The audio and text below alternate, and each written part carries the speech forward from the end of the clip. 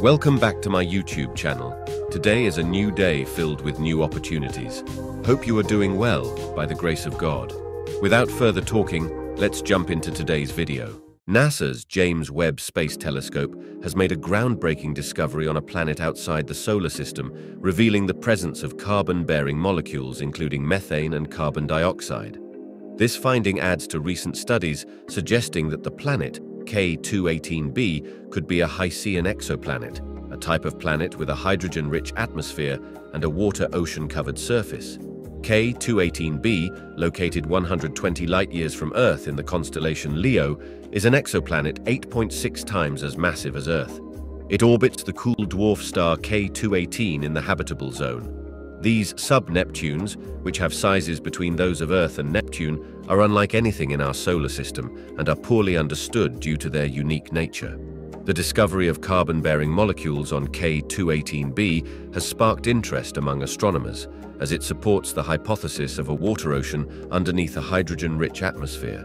The initial observations also hinted at the possible detection of dimethyl sulfide, DMS, a molecule produced by life on Earth. The planet's large size suggests that its interior likely contains a large mantle of high-pressure ice, similar to Neptune, but with a thinner hydrogen-rich atmosphere and an ocean surface. While Hycean worlds are predicted to have oceans of water, it is also possible that the ocean on K218b is too hot to be habitable or even liquid.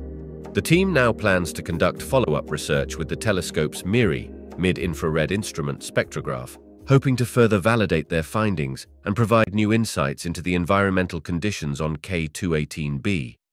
Our ultimate goal is the identification of life on a habitable exoplanet, which would transform our understanding of our place in the universe. Our findings are a promising step towards a deeper understanding of Hycean worlds in this quest. Despite these promising findings, the presence of life on K218b remains uncertain. Thank you so much for watching this video. If you enjoyed the content and want to stay updated with more fascinating videos just like this one, don't forget to hit that like and subscribe button right now. By subscribing, you'll become a valued member of our community, and you won't miss out on any of the exciting content we have coming your way. See you in the next video.